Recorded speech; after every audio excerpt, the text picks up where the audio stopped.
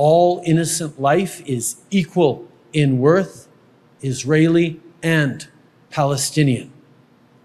I urge the government of Israel to exercise maximum restraint.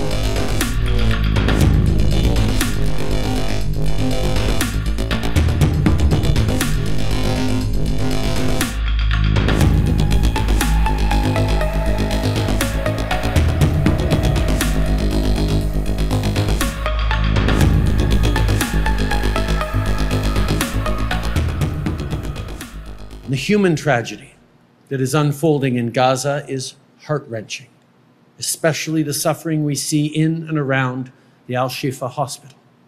I have been clear that the price of justice cannot be the continued suffering of all Palestinian civilians. Even wars have rules.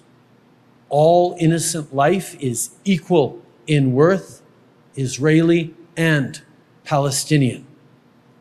I urge the government of Israel to exercise maximum restraint. As the world is watching, on TV, on social media, we're hearing the testimonies of doctors, family members, survivors, kids who've lost their parents. The world is witnessing this, the killing of women and children, of babies. This has to stop.